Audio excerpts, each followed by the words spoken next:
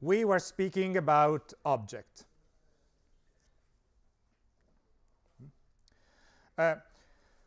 When you access a property, if the property does not exist, like in this case, the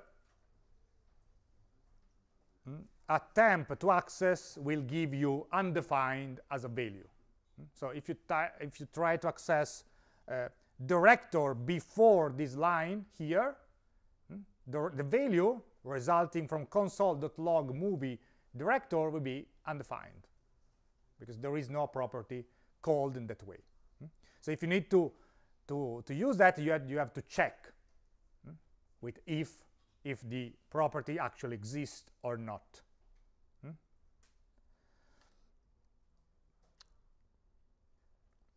We already saw that this last time, but now it's the right moment to repeat it. To iterate on an object, on the properties of an object, you can use for variable in the object. Again, for the arrays, as we have seen with the score exercise, is for variable of array. So in for object, of for arrays. So here there is an example with books here. So here, let a in an object, x and y, console.log a will print x and y.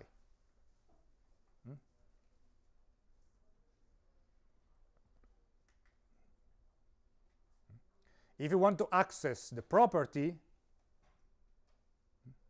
so the name of the property, if you want to access the property, you should do, for instance, like this. So we can try to do that in our example. So here, let's comment. Okay, let's do it after this. So for we have our movie for, let's say, const property in movie. We can say console.log prop, and it will print title, genre, duration, and console.log prop movie of prop, and it should print avatar, sci-fi, and this number with a lot of zeros.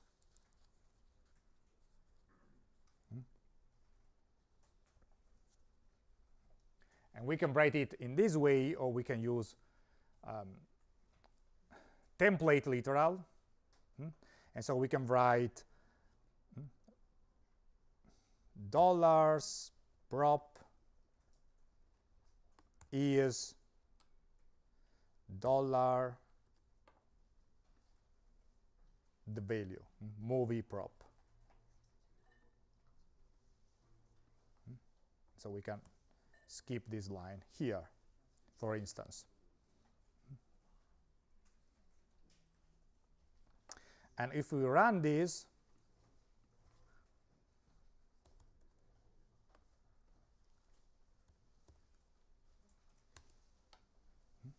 you see the title is avatar, genre is sci-fi, and duration is 3 million, whatever it was. So the variable contains the key. If you want to access the value, you have to do the name of the object and accessing the key, accessing the value through the key of the object with the bracket or with the dot notation. So, no, sorry, in this case with the bracket, not with the dot notation, because this is a variable. Prop is a variable that contains the name of the property.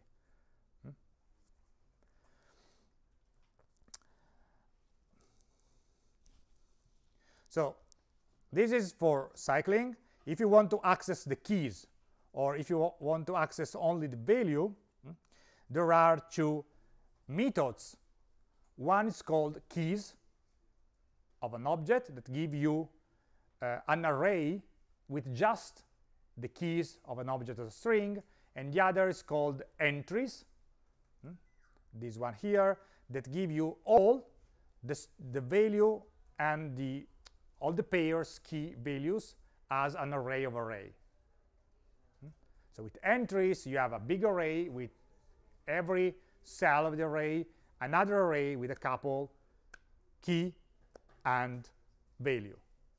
So in this example, we would have like title and genre and duration, and with entry we will have an array, a big array. The first element in the array is another array with title avatar, then another array genre sci-fi, and another array inside this big array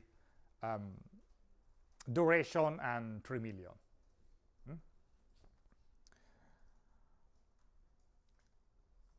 How to copy object as similarly, not equally, as for arrays. So the assignment doesn't work. It doesn't make a real copy, just copy the pointer, the reference. If you want to copy, you can use, for instance, this function here that is called object.assign. That is, again, a very powerful function, not only for copying, but also for doing other operation. Because by definition, object.assign assign all the properties from the source to a target. And the target could be an existing object or a new object. So if the target is a new object, copy all the properties from an existing object into an empty object. So the empty object will have the new properties, and so you made a copy. Otherwise, you are going to merge the properties of one object into another object. And the results is returned. The results of operation is returned. So it's not changing the target object, is returning the new object. So, and then this is a shallow copy. It's not a deep copy. So if you have an object as a value of a property, then that object is not copied as well with this method. So let's see this. So if we want to create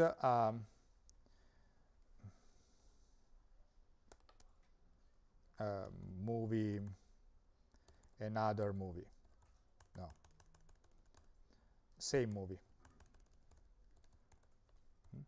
we can say object, maybe const same movie, we can say object dot assign target and source. So if we want to copy, we want to assign all the properties of movie to an empty object. So we are making a copy. So we assign the property of the movie to the empty object, and then we return the results of the operation.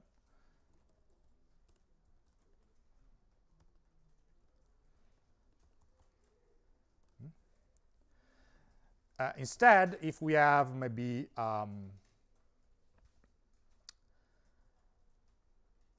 if we want to add the properties, so more detailed movie, it's object dot assign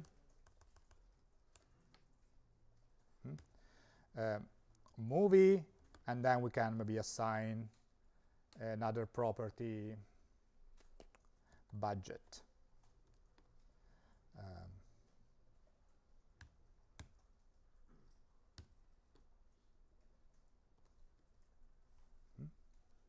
So the results of these, if I wrote it correctly, detailed movie, should be that we assign the properties of this object, that is just budget, to the properties of move, and returning all the other properties, all the joint project properties in this moment.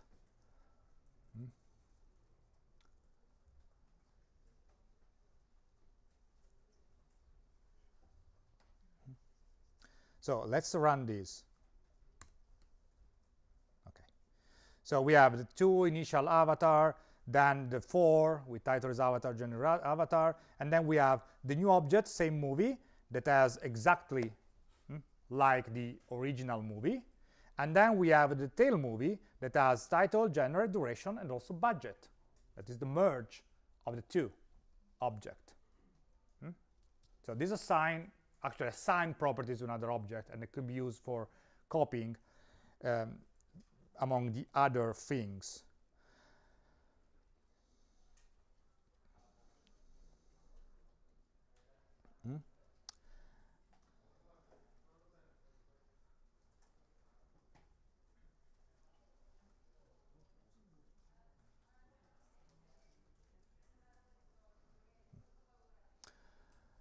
And so on. There is clearly another way that is more recent, starting in 2018. So up to now we are targeting, as I said last time, ES5. In ES9, they added the spread operator for copying object. So it's also possible to copy object and to do all this operation with the spread operator.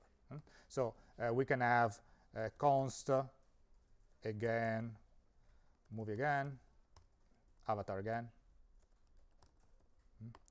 and we can write the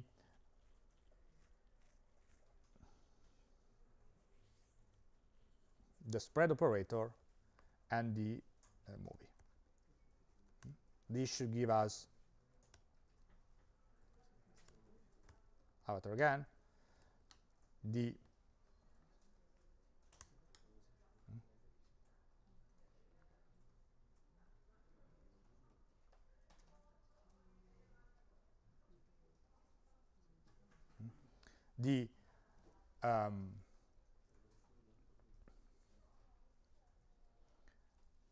another copy of the movie.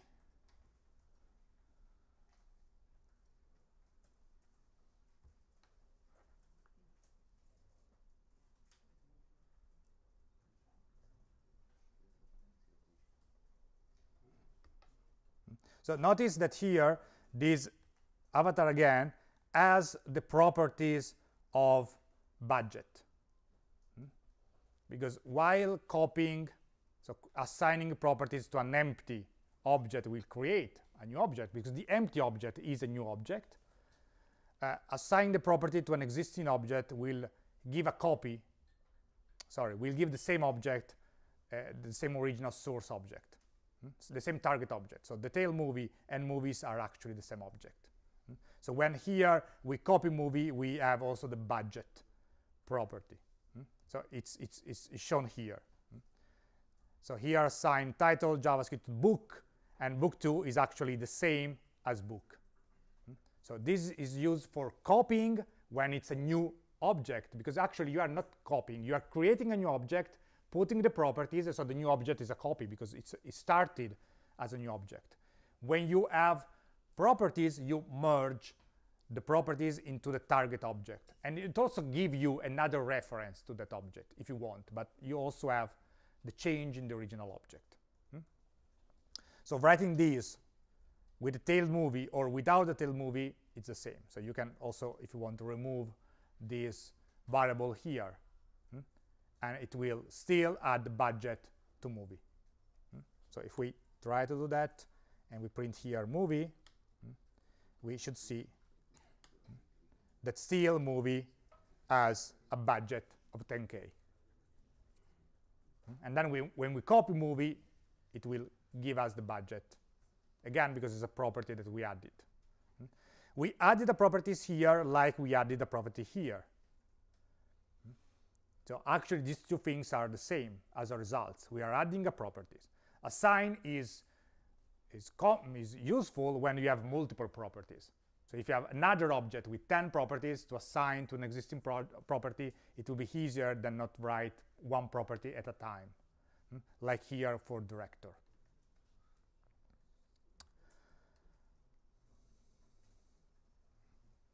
If you want to merge property on a new object, you can do it with assign. Just add a new object as a target. So assign has also another signature that has a target, a source, and other values, as many as you want. And the result is that all these will be put in target, and if the target is an empty array, is an empty object, you create a new object. So very, very flexible for do all this thing. And this is the spread operator that works also with portion of an array. So you can also concatenate, merge existing properties with existing properties, like here others with new properties that you defined, maybe variables. So you can also merge. Also, spread operator of an object, comma, another spread operator of an object, and it will merge the two objects. So spread operator does more or less the same thing that does object.assign, but in a more literal way. Well, checking if property exists, we can use the property in. If you want to check if a property exists, you can write author in book. If the property author exists, it will go true. Otherwise, it will give you false. And this works only for objects. It doesn't work for arrays. The in keyword in this way. And will give you again a boolean if it exists or not. Clearly the key should be a string, so you can check a string or a variable containing a string in the object. How to create an object with the object literal is the preferred way. You can create it with the object.create, you can create it with a new object, and you create it with a constructor function that we are going to see in a moment. Okay, so this is all about objects for now. Any question about objects? Then object has a lot of other methods. So if you open the documentation on MDN and you look for objects like we looked for arrays, you will find all the methods that are in objects, including assign, including all of these, including create, etc.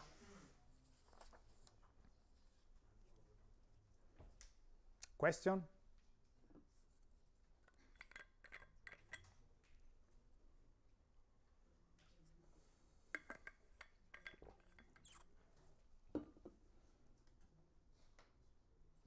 Okay, so let's close this. I will then put all of these on the repository, but let's close this because it's not, we are not speaking about objects anymore, and maybe creates a function, file,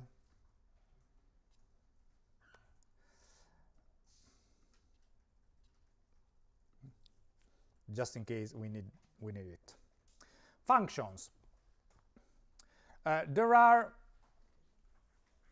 Functions are one of the most important elements in JavaScript. As I told you before, functions are objects, so everything actually is an object. So function can be assigned to a variable, can be passed as an argument, and can be returned as a value.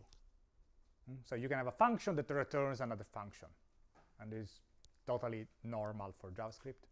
You can pass an argument like sort that accepts a function as an argument, and you can also have a variable equal a function, even outside the object. So really, functions are extremely flexible because underhood are objects. But the idea is that they delimit a block of code with a private scope. So remember scope of last lecture. That scope that we created randomly last time, a function creates a scope, a different scope with respect to the method, to the code that calls the function. And this will have a lot of implication later on. There are 3 ways to define a function in JavaScript. Only 3, fortunately. The first one is the classic way that you can expect. Function, name of the function, in parentheses, the parameter, open brackets, square bracket, open brackets, and then you have the body of the function, code. And this is the classic way. So you can define a function. So let's have a look here. You have defined a function that's called square, and then get an element, compute the square of that element. There is something in math to do that, but this is done manually. So multiply the element per itself, memorize the results in a variable, and return the variable. So pretty C-like syntax, just with the function keyword in the beginning, then the name of the function, any parameter, return the element from the function. And then at a certain point in your code, you call the function, and square the 4 will give 16 in the n variable. So during the execution of this program, you will have, if you copy this on JavaScript tutor, you will have, during execution of the function, x equal to 4, y equal to 16, and the return value will be 16. After the execution of this function, you are not going to see any more x and y. You are going to see n, because n is here, is after the function. So when the function ends, so in the line after this one, you are going to see n, that is 16, because it's the result of the function, and you're going to see an object, a sort of variable that is called square, that has a pointer of something that Python tutor represents as the body of the function. Just because actually functions are objects. So when we are doing this, we are actually creating a sort of variable called square that is associated to a function, to an object that represents a function. So this is not readable here, it's not visible here, because this is the classic way in which we define function. But I will go back here. But there are other two ways of defining function. Another way of defining function in JavaScript that is called the function expression, in which, as you see here, you actually define a variable and then say the variable equal function. So you make that things that the JavaScript tutor show you explicit. But under the hood, this is how it works, even with the classical way of defining function. Let me go back just to these things that are common to all the various definitions of function. Parameters. Parameters, you can have multiple parameters in a function. They are separated by comma. You can have a default value in one or more parameter. So if the parameter is missing, when the function is called, it gets the default value. So in this case, you have b here equal 1. So default value, if b is missing, is 1. If b is not passed to the function, is 1. Parameters are passed by value. Parameters that are not passed and are not default will get undefined automatically. So if we have a function a, b, c with b with 1, and you call the function with just a, this is not giving you error, but b will have value of 1 in the body of the function, and c, since it doesn't have a default value and it wasn't passed, will get undefined in the body of the function. But JavaScript is not going to tell you the function has 3 values, you pass to only 1. Or there are 2 mandatory values and you passed only 1. It doesn't care anything. You pass 1 element to the function, you are the developer, you should know what you're going to do and is behaving accordingly. So if you don't pass a variable, you don't pass a value, JavaScript thinks that it was made on purpose and that you had good reason to do that, and it gives flexibility and power to do that. And if you don't pass a value, it's not a default value, then it's undefined. And then in the body of the function is treated as undefined. So always good to check. Either define or check if a value is undefined, especially if a value that has maybe a big impact on the body of the function.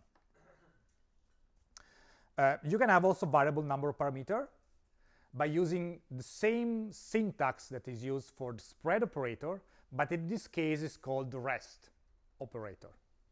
So the spread operator unpack an object, an array, something into another into other things. The rest operator is written the same way. It just means that here, after parameter 2, you can have some other parameters, at least 1, maybe 2, 3, 4, 11. And so this is a syntax to say, here you can expect other parameter. I don't know how many others. So you can, for instance, here cycle on this R as an object. This is an object, and then you can perform other operation. So you can call this sum hole with 4 element, 5 element, 2 element, 11 element, 1 million element, and it works in the same way.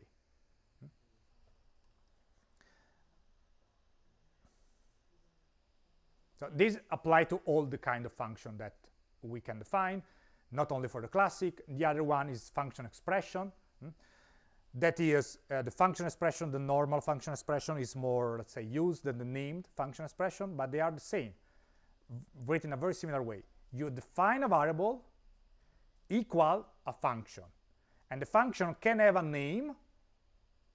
So const variable equal function square parameter, and it is the named function expression, or variable equal function open parenthesis with a parameter without the name of the function, and the name of the function is the variable. So in this case you can call fn as the function, in this case too actually, but you define also the name of the function. So this is the most common way for, if you use function expression, this is the most common way to declare function. And in JavaScript, typically, function expression are two of the popular ways. So classic function are rarely used as a way to define a function. Function expression is popular, let's say. And the third type is also popular, but it has some specific behavior different from function expression. So in some cases you cannot use the third option.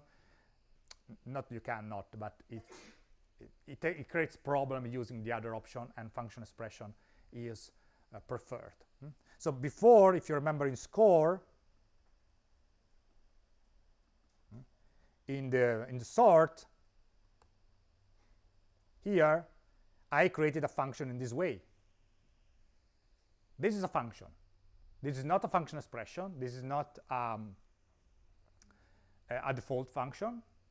This is the third type of function that's called an array function. That is here. So let's finish with the function expression. They are actually indistinguishable on the JavaScript side with respect to classic function. They behave in the same way under the hood. So JavaScript will see this as the name of the function and this as the name of the function in the classical way. Square as a function, cube as a function. Doesn't matter if it's just a different way of writing the same thing. So all the things apply. The difference is that here is more explicit with function expression, that you are creating something new, because it's a variable equals something. So it's similar, a variable equal an array, a variable equal an object. So you are creating a new object actually of type function and return the results in cube. So you can indeed call cube4 here. So you call the name of the variable with the parameter of the function.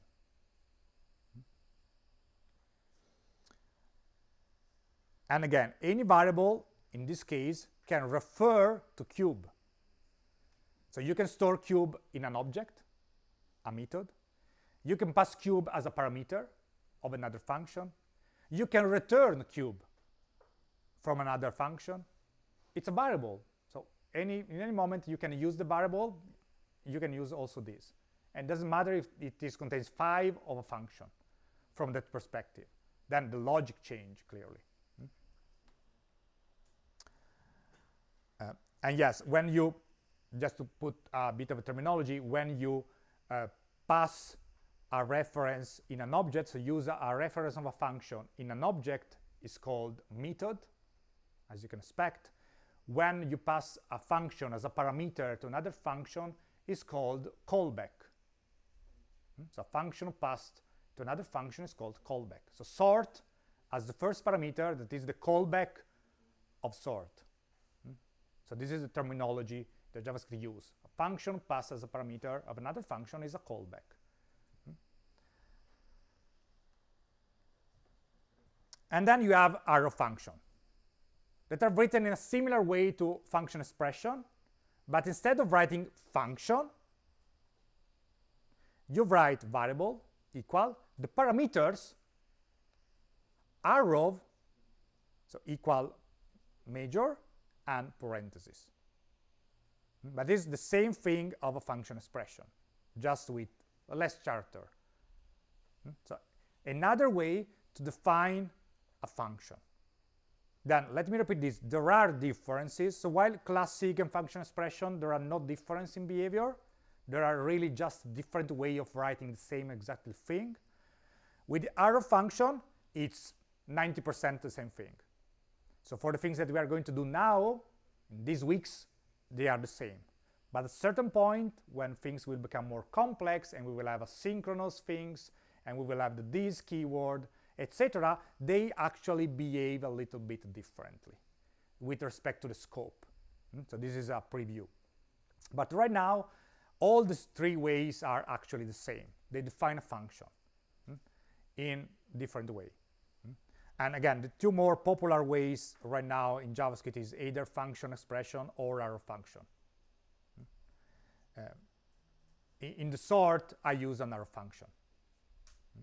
Parameter and the body. And if the body is just one line, you can omit the parentheses, like in the sort. And probably there is also an example here. No. So again, it's more or less the same things on the code.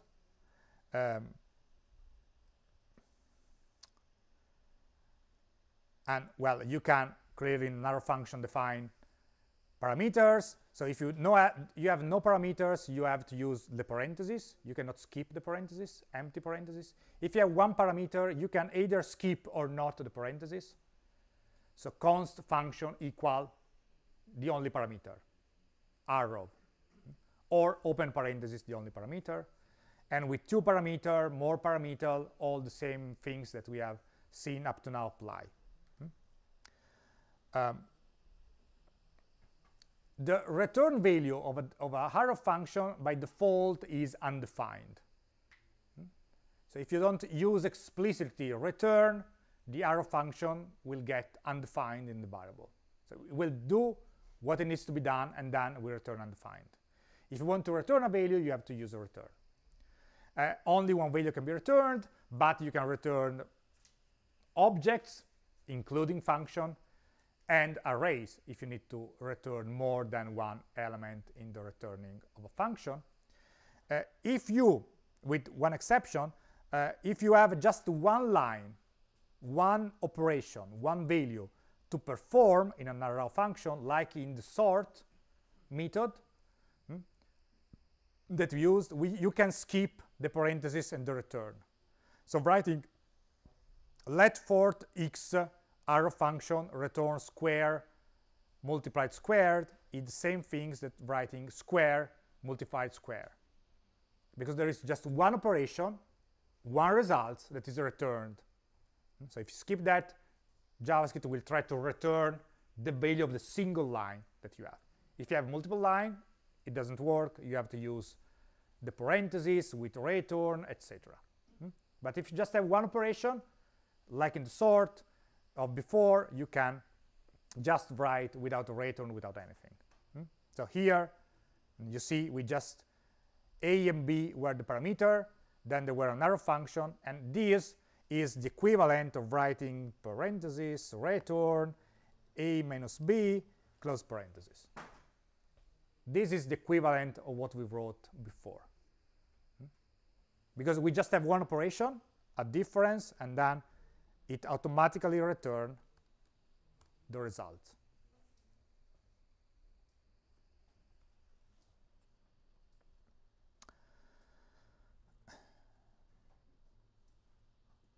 As you So you can also have nested function. So function that is inside another function. So for instance, here you have a classical function that is called hypotenuse that inside has a narrow function. This is the definition of a narrow function. So define square, and this is the body of square, and then here's call square. So this is a function with inside another function, and you can write it with the arrow function or with the in any other format, so including normal function or function expression, a function in another function. Notice these two things here. That is about scope. So the inner function, square, is scoped within the external function. It cannot be called outside of it. So that means that until you are in hypotenuse, in the hypotenuse function, you can call square. But in the moment in which you leave that function, you are outside that function, the square function does not exist. So square as scope only exists only inside function, only in the scope that contains it. So square exists here, can be called here in hypotenuse, cannot be called here after the function. After the function can only be called hypotenuse, not square. But square can access the variable of the function that contains it. So if square needs, can access a and b, because the inner function can access the outside, the function is the outer function, so the function is outside.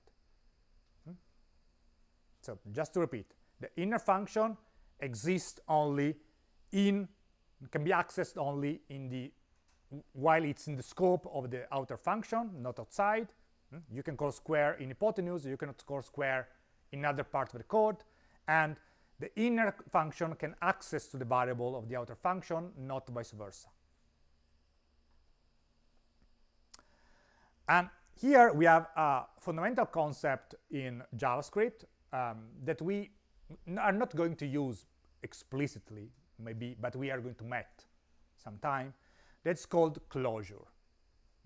So this is the definition of closure.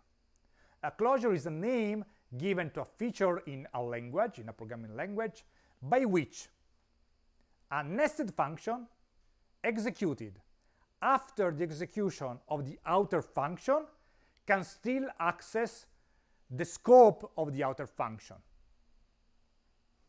So the square function, if it's executed after the hypotenuse function, so even if the hypotenuse function has ended the execution, can still access to the variable of the hypotenuse function, even if hypotenuse is already done and executed.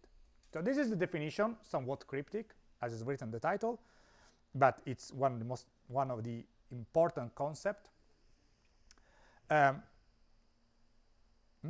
here we see an example of the closure in practice.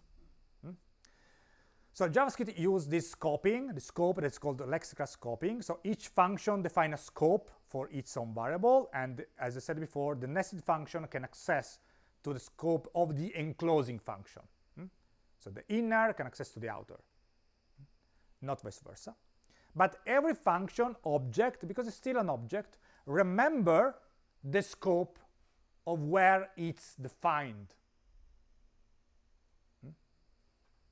I like a bit of memory. Oh yes, I was defined in that specific scope, so I still keep for a bit that scope with me. Even after the case when the external function is not longer active. It's written in the code, but it's not longer executed. And so here you have an example, and this is possible by the fact that the functions are object. And so let's look here what happens. Here you have an invocation of function is called greeter, and a parameter that is Tom. So greeter as a variable equal greeter of Tom. Greeter is a function that accepts a name as a parameter, get the name in a variable that's called myName, and then define an inner function that is called hello. Hello is a function that does one thing: returns a string made by hello space myName. So the inner function can access this variable because it's of the function that contains it, and this variable is the parameter. So nothing strange up to now. So this function, when called, will return hello. In this case, with Tom, will return hello Tom. But notice what happens here. What happens here? What is hello? We are returning a function. We are not calling a function. There are no parentheses here. We are returning the reference to the function. And it's possible because a function is an object, so we can do whatever we want with function. So here we are not saying return the execution of hello, return hello plus my name. We are returning the function. So this thing here, the object connect, the reference to the function. So here, hello Tom is a reference to this function. And hello Jerry is a reference to this function with my name put at Tom and Jerry. When we write console log hello Tom with open and close parentheses, and here we are calling the function for real, we are calling this inner function. This one defined here with my name in the scope of the outer function, because my name was defined outside. And even if my name is defined outside, this works, and this prints hello Tom in one case and hello Jerry in the other case. This is possible because we are returning a function, clearly, and not the results of an operation. And even if here, in this line, the greeter function does not exist, it's not executed anymore, it's not active anymore, because it was called here, and now here is not called anymore. We are outside of the greeter function execution. The hello function still remember the values of the scope. Each scope at the scope of the bigger function. So it keeps in mind, let's say, the value of my name. So when executed here, and here is where we execute them, because we have the parentheses, we are going to execute the function in that specific moment. This function is executed, and we can say return hello plus Tom in the first case, and return plus Jerry in the second case. This is the closure, an example of closure. A function that even if the outer function does not exist anymore, is not active anymore, because we are clear outside of greeter, still maintain the scope, not only its scope, but also the scope of the outer function that contains it.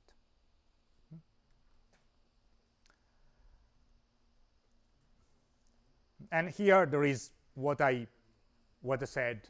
There's written that the scope of hello has access to the greeter scope, etc. And it's still accessible even if greeter has been destroyed as a function in memory. And we can use closure. We will met closure at a certain point while doing other things.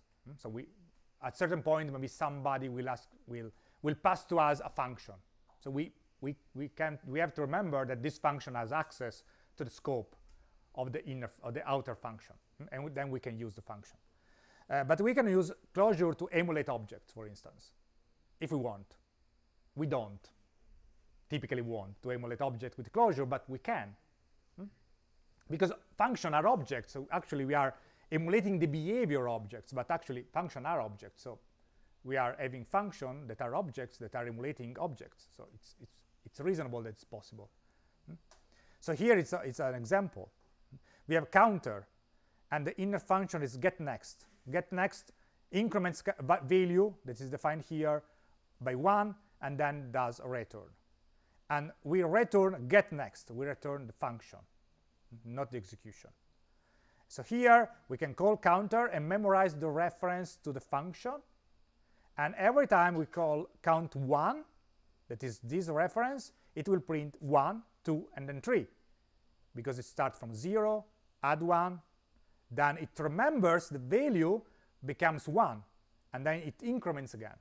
And then remember that this value becomes 2, and then increments again and becomes 3. And if we create another variable calling counter, the things will start again, because that is another calling of counter. So it's another scope. It's another execution. But still, count2, in this case, will remember the scope of the outer function. So in this case, we'll increment value, even if we are outside the execution of counter.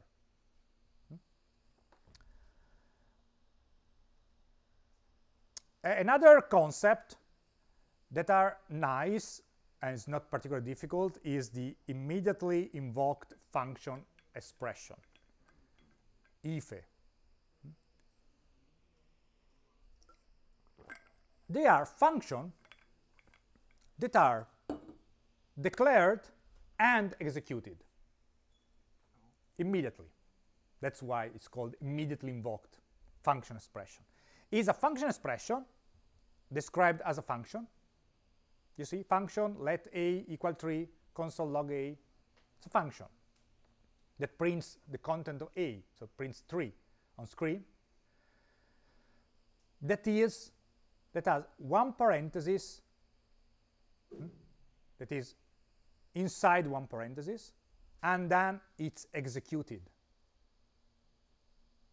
So we define a function and we immediately execute it.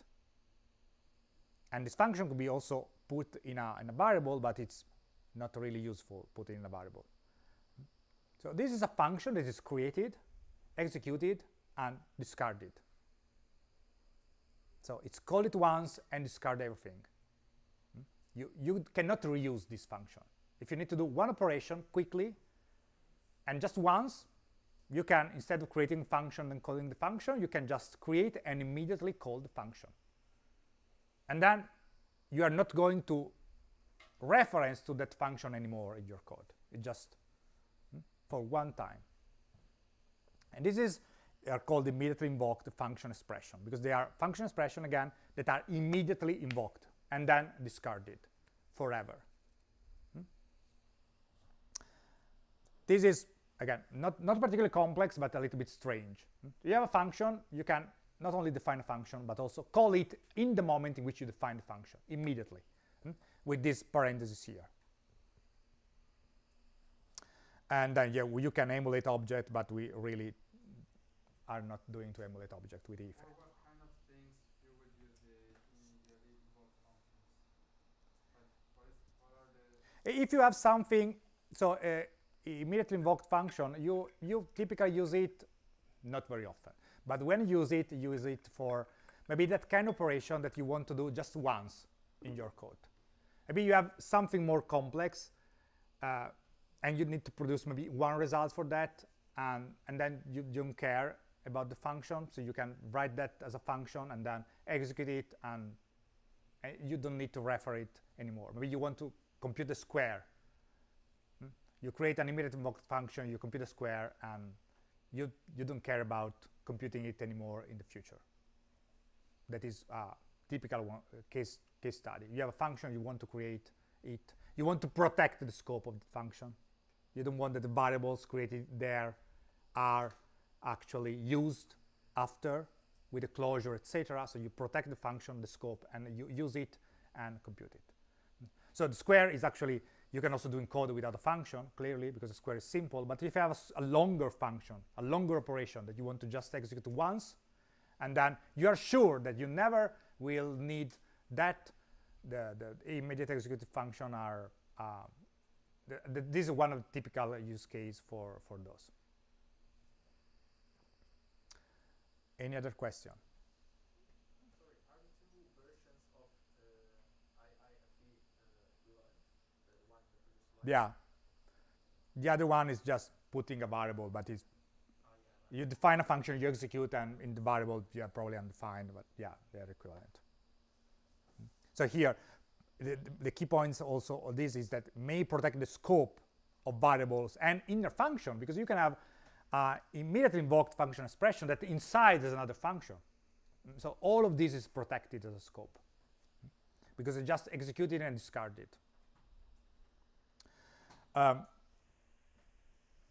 construction function, the things that you in other programming language called constructors. So here we have functions that are used to, let's say, build an object.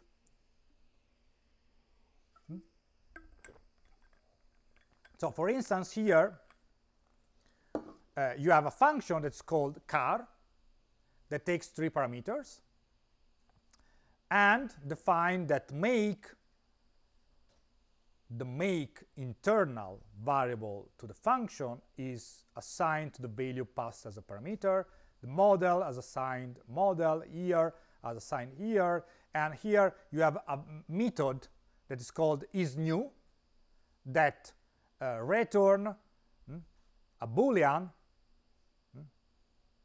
that is true if here, the here passed here is greater than 2000, otherwise it's false.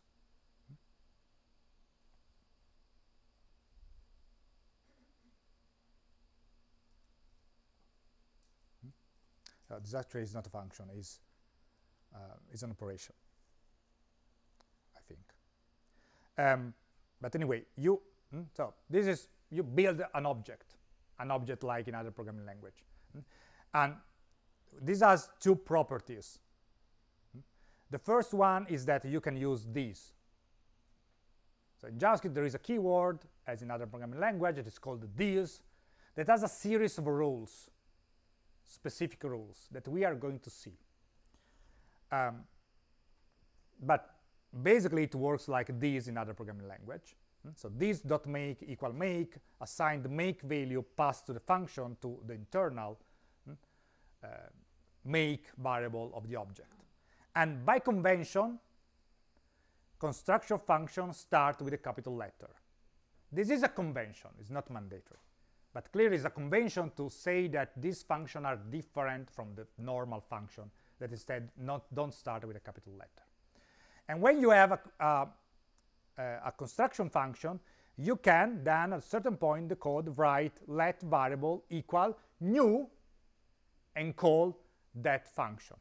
And that will build an object, my car, that will have a property that's called the make, and in this case is eagle as a value, model that is Talon TSI, and here that is 1993, and then yes, there is a method that's called isNew that is not here because it's not built, it's built but it's not passed as a parameter.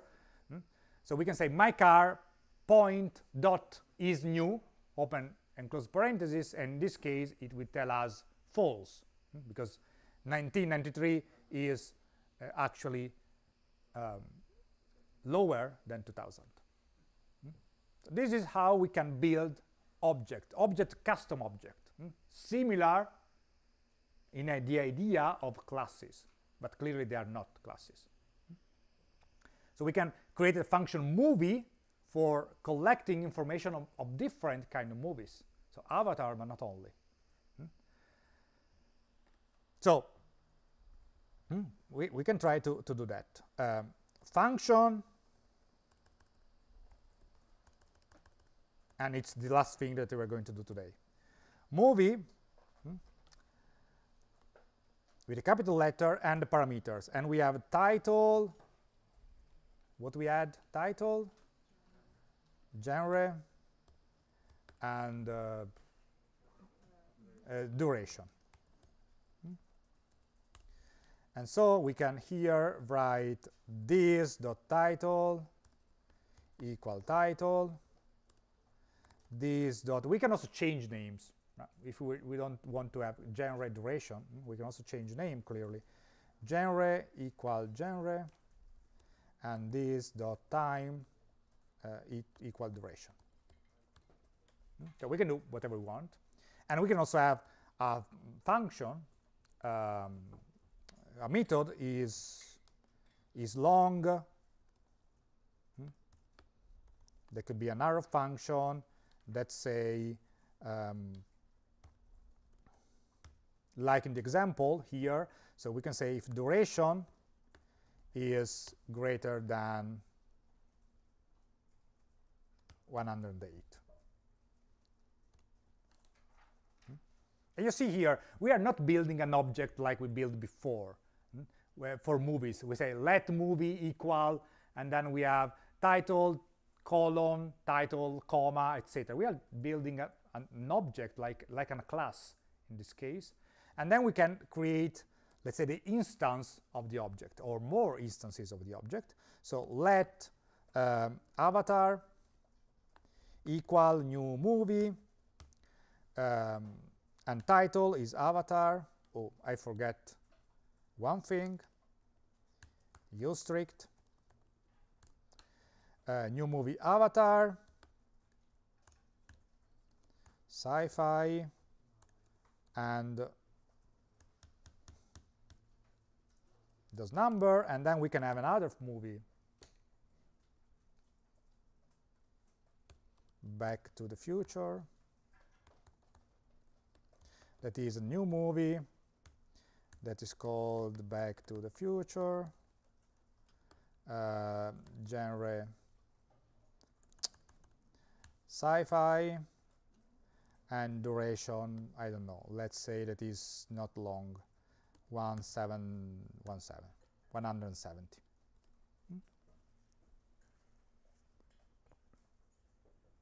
So we have created a movie, a container for movies, and then 2 instances of movies. And then we can also say console.log. We can also print them. Let's see how they print out avatar. And then we can also try to call the methods console.log back to the future plus dot is long. And we can see what happens.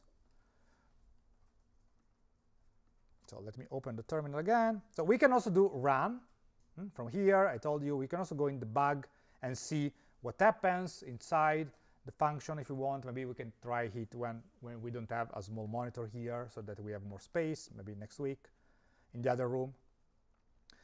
So we can try to run it, functions, and see we have avatar that is depicted in this way. It's movie, because the object, the function construction is called movie, and that has properties, title, genre, time, and isLong. And see, isLong is a function.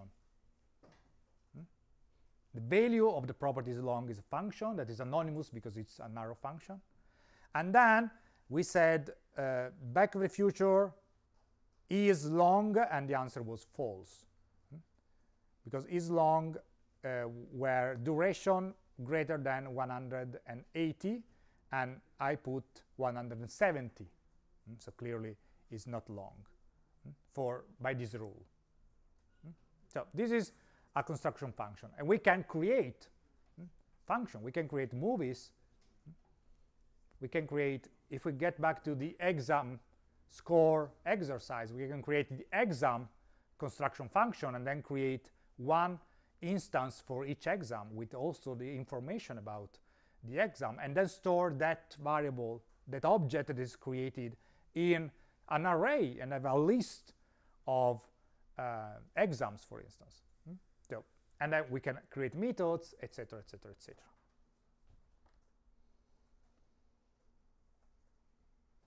Okay. Any question?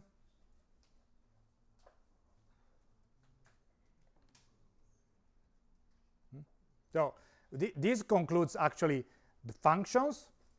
We have this small part that is about dates to do, but it is needed by for the first lab. So it's not something that we need to do now. We can do it next time, but it's a really short.